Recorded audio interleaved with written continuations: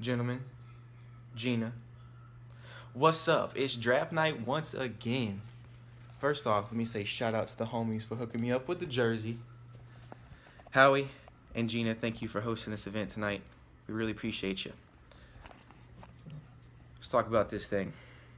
I'm the current last place champion, holder of the Schwally. I can't really talk shit about anyone's performance. Trying to make my video, man. You interrupting. Let's get started with him. Hey, John. Yeah. You're an asshole, but you're our asshole. Not an asshole.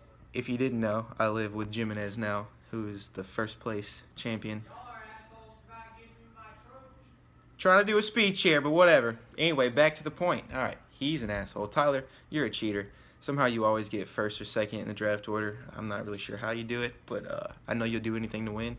So I'm on to you, big fella. Next up, the Beiersdorfers. Everyone loves them. Their mom's hot. I guess you could say that. Of course, you can't really talk much shit about their dad. It's probably the raddest dad around. Who have I forgot? If I forgot you, it's not that you're not important. It's I've had a little bit of beer, and I don't really have any script going with that.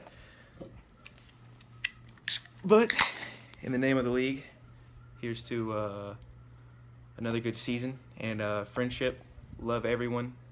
I might be last place in the league, but I know I'm first place in your hearts.